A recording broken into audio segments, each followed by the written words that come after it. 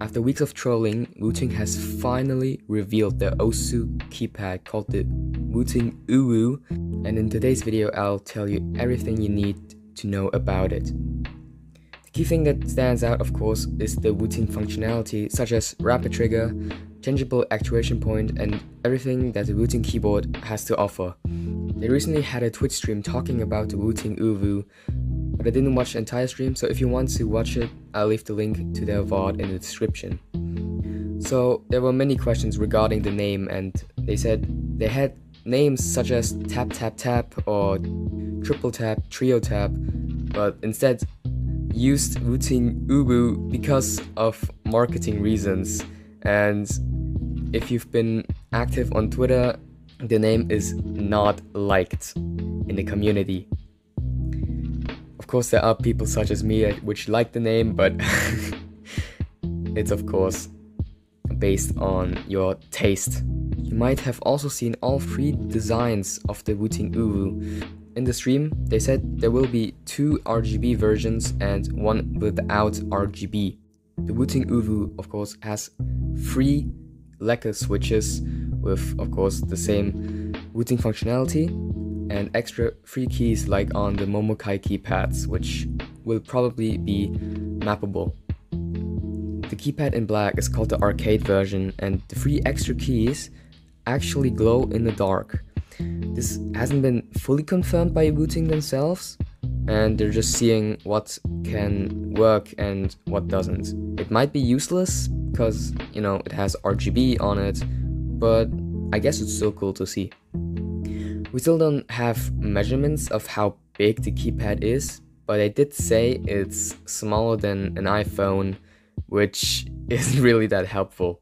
So what comes extra with the keypad once you get it, of course, in August? 4 extra keycaps that you can use to swap out.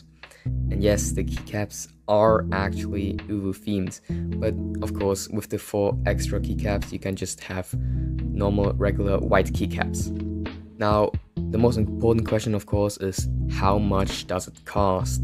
So they didn't tell us the pricing, but it will be revealed very soon once they upload the campaign video for the Wooting UwU. The non-RGB version, of course, is the cheapest out of the 3, and they said they made it affordable and what they thought is best for the OSU community.